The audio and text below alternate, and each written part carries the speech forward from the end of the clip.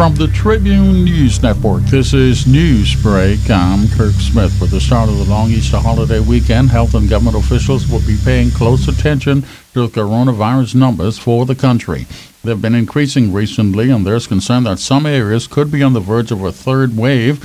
One of the biggest concerns, large social gatherings. Police Commissioner Roll says they'll be using extra officers over the weekend to try and control that. We'll be out onto the beaches and in the community, and I want to also encourage persons to abide by the rules. That way we don't have to force that and enforce it.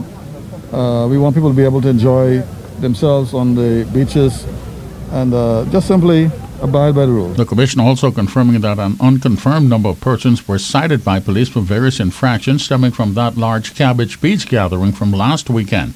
Health officials reporting another 22 confirmed cases for Tuesday, spread over 4 islands, 14 of them in the capital. Cases also reported in Grand Bahama, Bimini, and Abaco.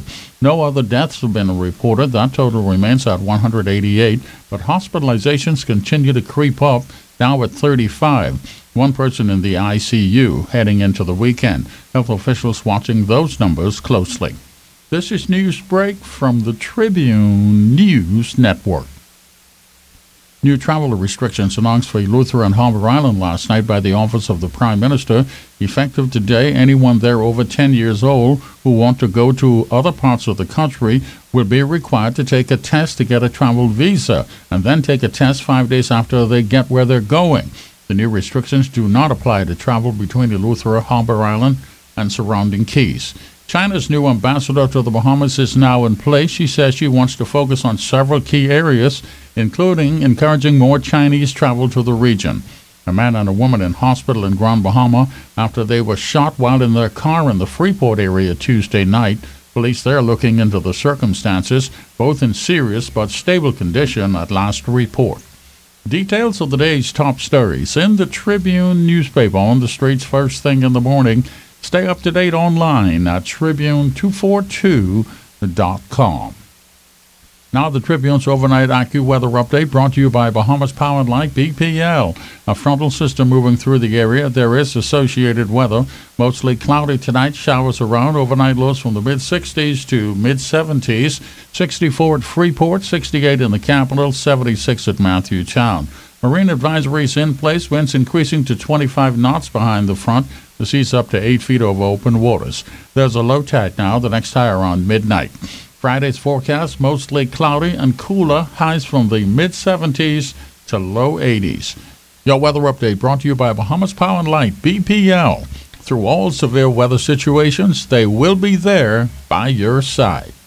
This is Newsbreak from the Tribune News Network. Do you want to increase your sales? Then advertise your business in the Tribune, the leading newspaper in circulation. Reach the market that will keep your registers ringing.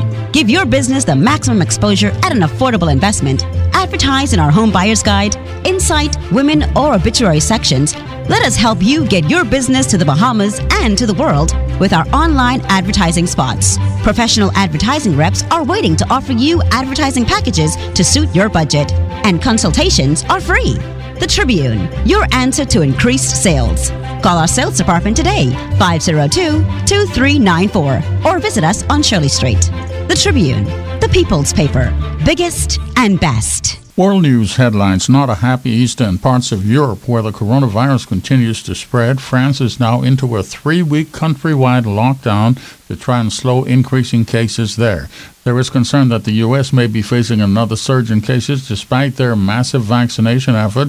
Top health official Dr. Fauci warning that they could be facing a major problem down the road because some states may have relaxed restrictions too much and too soon. Another gun violence act in the U.S. 4 persons, including a child, are dead. Another in hospital in critical condition after a gunman opened fire at an office building in Southern California. Now your sports notes brought to you by the Tribune Sports section. There's a lot on TV, including the start of the Major League Baseball season. Just about all the teams are playing today. Jazz and the Marlins opening at home against the Rays. There's NBA basketball, some golf, and soccer on TV also. The Tribune Sports will have complete coverage of the holiday weekend sports events when it returns to the streets on Tuesday. For all of your sports details, you want to check the Tribune Sports section. Everything you need from the world of sports you'll find in the Tribune Sports. And that's your news break. Details of the weekend's top stories will be in the Tribune newspaper back on the streets Tuesday morning. Stay up to date online over the weekend at Tribune242.com.